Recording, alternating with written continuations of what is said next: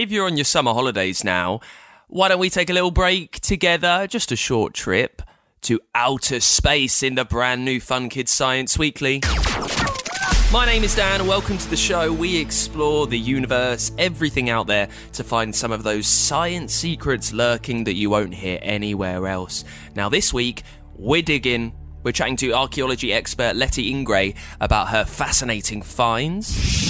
There's a lot that actually happens before you can go and dig. It's not just about finding the artefacts or the stone tools. It's really important that you know exactly where things come from. So you've got to make sure you have a team of people who know how to recognise deposits, who know how to record the artefacts you find, where you find them. So that's really important. And you can head to the smartest school in the solar system, hearing all about weather close by to us that's still miles away. Mercury. This is the baby of Earth's solar system and closest to the sun. Even though it has a magnetic field which protects the surface from solar winds, I'm not sure I'd want to visit. Yeah, it says the temperature out there is 400 degrees Celsius. That's 4 times as hot as boiling water. I've also got your questions today. They are 2 that might keep you up at night. It's coming up in a brand new Fun Kids Science Weekly. Let's kick things off with your science in the news. The extreme temperatures sweeping the globe will be the new normal, scientists say. The UN Weather Agency says that due to the climate crisis, temperatures went over 50 degrees C in the US and China last week. Europe is having a massive heat wave, which scientists will say will last into August. It kind of feels real right now. We're seeing, especially here in the UK and in America and China, summer's getting hotter year on year on year. We can feel the climate crisis happening and changing all around us. Also, India has launched its 3rd moon mission, trying to be the first to land near its South Pole. The Chandrayaan-3 spacecraft launched the other day, and it's the 4th country to have made a soft landing on the moon. That's what they hope. We don't know much about the South Pole up there. Spacecrafts tend to land in the same place on the moon, so going to the South Pole means we can explore more of it. It's a good idea to send things into space, I think, but we need to think about the fuels and how eco-friendly we are exploring other things in the solar system when ours is struggling down here. And finally, experts have been digging up more stuff around Pompeii. It's an ancient city completely destroyed when the volcano nearby, Mount Vesuvius, erupted back in 79 AD. Because so much of it is buried, lots has been preserved. Scientists the other day found a kitchen shrine with serpents, human skeletons, and even a bakery in there. And if you love digging stuff, you can hear from an actual archaeologist who digs things up later on in the show. Let's catch up with Techno Mum then, our gadget genius. She knows everything about technology, how it's used, why it's there, how it can impact our lives. And she answers all of your questions. We're talking about money this week with Tim and Techno Mum, and the interesting technology used in something we do every day, like paying for things in the shop. Techno Mum, with the Institution of Engineering and Technology, advancing and sharing technology. I'd finally done it. Saved enough to get the Turbo Gadget Turbojet, the coolest model jet in the world. And today it was going to be mine, all mine. And it was a good job we went shopping today. I got the last one off the shelf. Well done, Tim. Let's get to the till. You sure you got enough? Why not give it all to me so I can put it safely in my purse? Good idea. There's all these coins for starters. £26 exactly. That's 26 weeks of saving £1 a week. And then there's that money I found down the back of the sofa that you said I could keep. And that's another £5 in change. Gosh, that's quite a big bag of coins. And then there's the money from Grandad for washing his car. And my birthday money. That makes up the difference. Hang on, you've got a cheque in there. You won't be able to hand that to the person at the till. Why not? It's got an amount and my name on it. Oh, that's ruined it then. I won't have enough. Don't worry, I'll pay with my debit card and we'll put all of your cash and the cheque in the bank afterwards. What is a debit card? Is it like a credit card? Sort of. They're both ways of paying, just electronically. Not with all this. They're a lot lighter to carry around too. Phew. Money is one area where technology really has made things simpler. There's a chip on the card here, you see. It holds the detail of my bank account. So when the card is read, the till contacts the bank, checks if I've got enough money, and debits it. That means takes the money away and puts it into the shop's bank account. Is that the chip in the chip and pin they talk about? So what's the pin? The personal identification number. It's just a numerical password to make sure it's definitely me using the card. What about those people you see just swiping their cards? Well, those have a different sort of chip in them. It's a tiny electromagnetic chip that talks to the card reader without having to touch it. It's done through radio waves or near-field communication. Oh, right. Like the Oyster cards on the tube. Got it in one. The same technology is in mobile phones too these days, so you might be able to pay using your phone in the future. I could see that it would definitely be handy to shop as much as you like without even having to carry a card with you. But then I remembered when Dad dropped his phone down a drain in Spain. But what if you lost your phone like Dad did on holiday? Would all your money just disappear? No, silly, because the money isn't in your phone, it's still in the bank. These are all just ways of talking to your bank account. Think about the internet shopping we do to get our supermarket delivery. I can't post coins into the laptop. Maybe one day coins and notes won't even exist anymore. No way. No money? How will I get pocket money if fivers don't exist? We just transfer the money over the internet to your account. Phew, that's all right then. Presuming you've done your jobs, of course. Techno Mum, with the Institution of Engineering and Technology, advancing and sharing technology.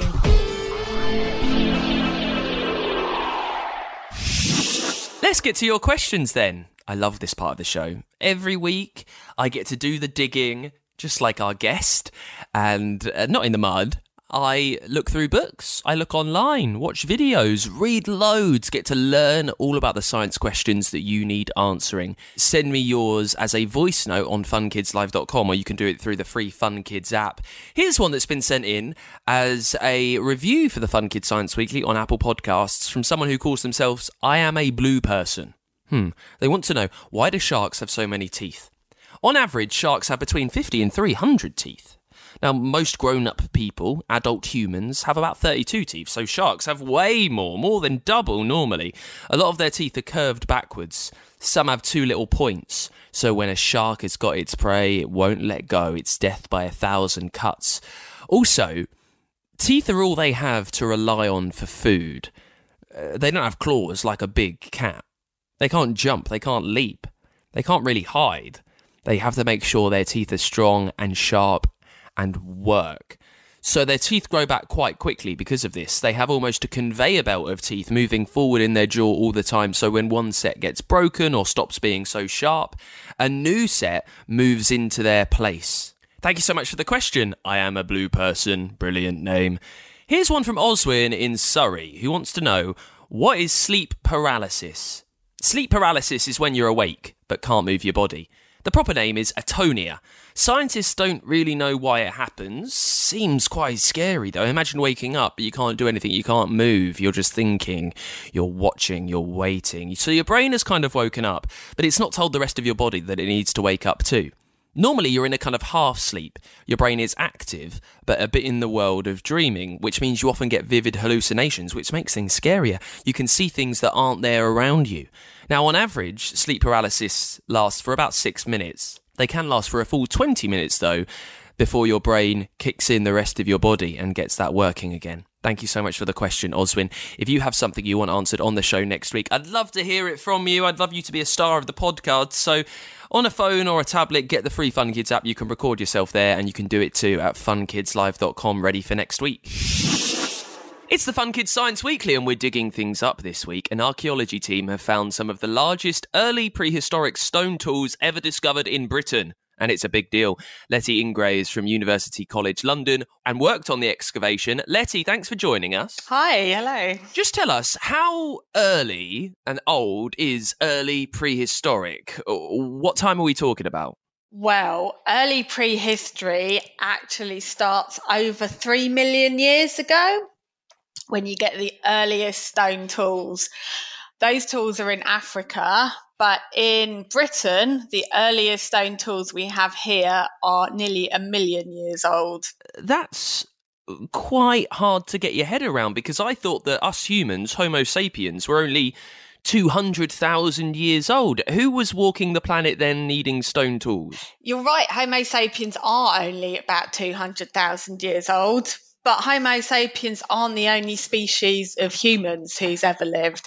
So before then, there used to be quite a few different species of humans. Species like Neanderthals or Homo heidelbergensis, Homo antecessor, are just some of the species of humans that probably used to live in Britain. So this is amazing what you found. Just tell us how you go about finding it. Where do you know where to look for stone tools? You can't just dig anywhere. No. So what we do is we look at places where we know that the ground is made up of deposits that happened while we know humans were living in Britain. So at the site where we found these stone tools, we already knew that there were lots of sands and gravels on the site that were put there by a river that was there hundreds of thousands of years ago. So we thought, well, there are these sands and gravels there, and we know that humans were living in Britain at that time. So we dug some holes in the sands and gravels to try and see if we could find any evidence of these humans that were living in Britain. Now, you did it with a proper team. What needs to happen before you can go out with your spades and start digging? Do you need to write a letter to someone? Do you need to put ropes around where you want to dig? Just talk us through that part of it. So there's a lot that actually happens before you can go and dig. So with archaeology, it's not just about finding the artifacts or the stone tools. It's really important that you know exactly where things come from. So you've got to make sure you have a team of people with people who know how to recognise deposits, who know how to record the artifacts you find, where you find them. So that's really important. It also can be quite dangerous digging these holes. So some of these holes were quite deep, so up to 4 meters deep. So it can be quite dangerous unless you do it with proper fencing, kind of proper equipment that you have to wear. We all wear things like hard hats, boots to protect our toes, everything like that. And also, because these holes were so big and so deep, we didn't dig these by hand. We actually had a man with a machine. So, yeah, it actually takes quite a lot of work to find sites like this. Wow, big up to the digger-upper Simon. So Exactly. He's done his work with the big machine, lifted up all this earth. What did you find? So we found a lot of stone artifacts. So these are artifacts made from flint, which is a kind of stone, but when you break it, you get a really sharp edge. So the edge of flint, when it's broken, is actually as sharp as any knife you'll have in your kitchen. It's really sharp, really good for cutting. So we found a lot of tools like this, where people in the past had taken a piece of this stone flint and hit it with another stone to create stone knives out of it. How much are you still surprised by what you find when you're digging? Or do we kind of know everything that people and different species were using way back in the past, and this is just saying, yeah, we were right, we know they had stone tools? Or is it still a surprise? It's always very exciting when you find stuff like this, because it's actually quite hard to find. And it's not very often that you find it. Things we find can add to what we know about these people. It all helps us get to know them more and more. The other thing is there's a lot we don't know about these people because of the fact that it's really only stone that survives. Anything like wood or bone or other materials will have rotted away in 300,000 years. So all we find is the things that they made out of stone. So our job is kind of making a picture of what these people's lives were, just using a really small proportion of the things they actually produced. So it is quite difficult, and the more stuff we find, the more we can add to that, the more we can learn. You're an archaeology expert. Outside of this find, what are the big questions that you still really want answered? What would be a really exciting discovery for you to find anywhere in the world? Oh, that is an interesting question. So for me, I don't know, that's quite a hard question to answer.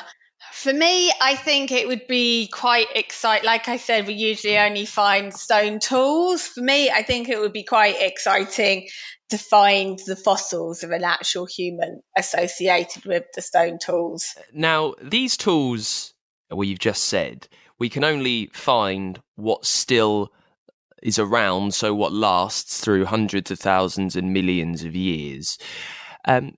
How much of an idea do we have of what happened for most years of the Earth's existence?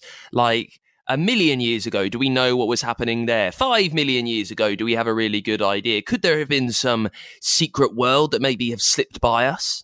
So I think we've got a reasonably good idea of a lot of what was happening while human species were inhabiting the world.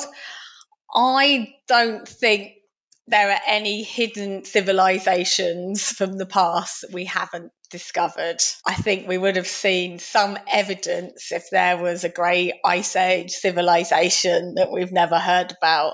I mean, you don't want to get into these way out ideas, but it's always fun to kind of think about, all right? Think about these strange human type creatures that could have had computers way smarter than we did before we even realized it. Now, as an archaeology expert, I'm asking this because there's a big Indiana Jones film out at the moment. Oh, yeah. How often does your job or the job of an archaeologist take you into real dangerous situations like that? Or is more of it digging up random holes around the UK with Simon and his big digger and hoping you find some stone knives, which is amazing? Well, Indiana Jones probably isn't that representative of what most of us do.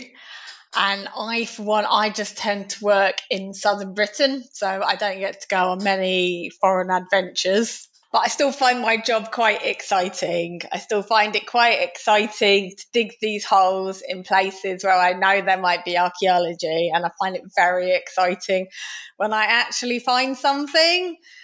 So for me as an archaeologist, I don't know if I need the Indiana Jones lifestyle to be really excited by my job. No, I think it would be really exhausting, actually, and just a little bit terrifying. Listen, just last question, looking into the future, have you got an idea of where you would like to dig next, what you're looking for in your next excavation and project? I think because I mostly work in southern Britain, and I think I'd like to carry on doing that, and I'm hoping that I'll carry on finding evidence of people that lived in Britain during the Ice Age. So more finds that we can put alongside these new artefacts we found to learn more about people, different species of human that lived in Britain during the Ice Age. It's been a real joy. Letty Ingray, thank you so much for being there. Thank you for having me on. For this week's Dangerous Dan, where we look at some of the most mean, strange, wicked and cruel but amazing things in the universe, we're headed into the ocean to talk about toxic slime. Green algae is a seaweed, very simple organisms that feed off the air in the water and the sunlight that ripples through the ocean. They can live on land too. There are about 22,000 species of green algae, and it clumps together, grabbing onto rocks or trees near the sea. It looks and feels slimy and silky smooth. Some of it's fine, but lots of it can be deadly. Large amounts of the sludge together release hydrogen sulfide into the air, which is a poisonous gas that floats near the sky nearby, hovers around the beach, and sunbathers there won't have a clue. The toxic gas can make you fall unconscious. In the end, it can do much worse. It can even kill you. Now, in France a few years ago, this toxic algae took over trees and became so packed in the beaches had to be closed to save everyone from the hydrogen sulfide. So that's why this seaweed, and seaweed looks pretty creepy, right? It feels slimy and strange. It can be much worse. It's why this simple slime, green algae, this sinister sludge goes straight onto our dangerous Dan list. Before we go this week, just a very short trip, a little summer break to the smartest school in the solar system, so trap yourself in. We're heading to Deep Space High to learn about weather across the solar system. We're joining up with Sam, Stats and Quark, learning about how other planets are affected by space weather. Deep Space High, Intergalactic Weather Watch. Jump into a wormhole and travel to Deep Space High, the school in space. But hurry, because lessons are about to begin. Here's a question, sir. Do all planets have weather? Are they affected by space weather? Well, every planet is different. You're lucky that on Earth the magnetic field acts like a shield to protect you from the solar winds.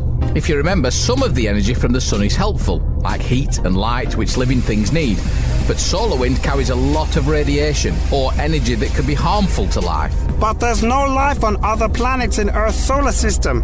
Well, apart from us. That's true. There isn't life as far as we know, but it's something we need to consider if we're planning on visiting other planets. Come on, the best way to find out is to take a meteorological tour. Mercury. This is the baby of Earth's solar system and closest to the sun. Even though it has a magnetic field which protects the surface from solar winds, I'm not sure I'd want to visit. Yeah, it says the temperature out there is 400 degrees Celsius. That's 4 times as hot as boiling water. Venus is up next. It may be further away from the sun, but it's the hottest of all the planets. The heat is caused by an atmosphere that's choked with carbon dioxide and nitrogen. The temperature here is hot enough to melt lead. Hey up, it's starting to rain. We better get out of here. It's just rain. Rain on Venus is sulfuric acid. Another reason not to hang about is that although Venus's atmosphere offers some protection from solar winds, the planet doesn't have a complete magnetic field, which means living things are, well, affected by harmful radiation from the sun. Right, next, Mars. Mars is a bit more comfortable, but you still need a spacesuit. Its thin atmosphere means you can see sunrises and sunsets, but it's very cold and can get pretty windy, leading to horrible sandstorms. What about the solar winds? Does Mars have a magnetic field that makes it safe to be on the surface? There's only a very weak magnetic field, and that's something Earth scientists need to think about before they send astronauts to Mars. On our right is Jupiter, and there's Saturn. Both are gas giants. They have massive magnetic fields and so don't get affected by solar winds as much as other planets. But if they're made of gas, doesn't that mean we can't land on them? That's right. And to be honest, they wouldn't be my chosen holiday destination. They're hot and stormy, and the atmospheric pressure would squash you flat as a pancake. Winds on Saturn can be around 1,800 kilometres per hour, and it's a toasty 15,000 degrees Celsius at the core. Stormy weather is pretty common on Uranus too. Lovely blue clouds of methane gas. But you'll need thermals, not sunblock. It's minus 200 degrees Celsius here. And Neptune's not much warmer. It's the furthest planet from the sun, and also the coldest, with temperatures plummeting to minus 224 degrees Celsius. And a bit windy too, with winds of over 2,000 kilometres per hour. Both Uranus and Neptune have magnetic fields that help protect from solar winds. Yeah, but like a lot of planets, they're just too hot or cold for anything to survive anyway. Well, as far as we currently know, Sam. Don't forget, living things can cope with very extreme weather conditions, so perhaps there are some surprises out there. But as you can see, magnetic fields are just one thing to think about when visiting other planets. You also need to think about the type of atmosphere, temperature... and whether there's anything to land on at all. Good point, Stats. Class dismissed. Deep Space High, Intergalactic Weather Watch. With support from the Science and Technology Facilities Council. Find out more at funkidslive.com/space.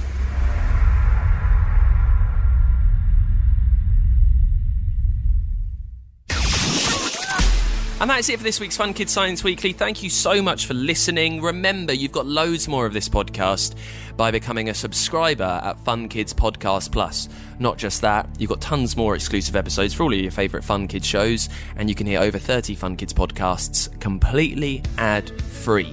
Now, if you've got a science question you want answered, make sure you leave it as a voice note on the free Fun Kids app or at funkidslive.com. Fun Kids, we are a children's radio station from the UK. Listen all over the country on your DAB digital radio, and I'll see you next week.